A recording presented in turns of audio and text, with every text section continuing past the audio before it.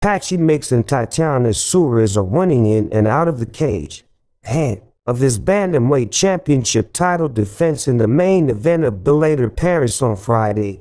Mix proposed to his longtime girlfriend Suarez in front of the world-famous Eiffel Tower.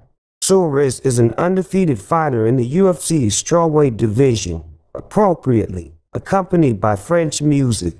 Mix and Suarez are shown sharing a tender moment before Mix issues a classic marriage proposal on bended knee. Though there is no audio of the dialogue, based on Suarez's enthusiastic reaction, it's safe to assume she said yes. The happy couple continue to embrace on camera, while Suarez shows off her new jewelry.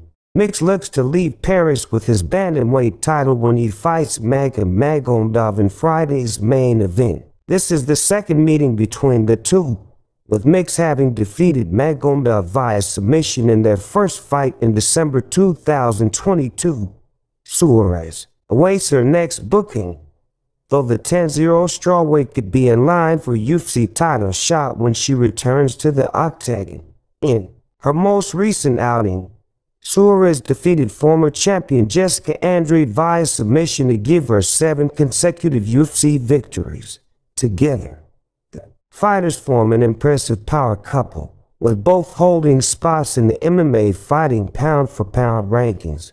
Mix sits at No. 13 on the men's side, while Suarez is currently tied for No. 5 among the women with PFL star Larissa Pacheco.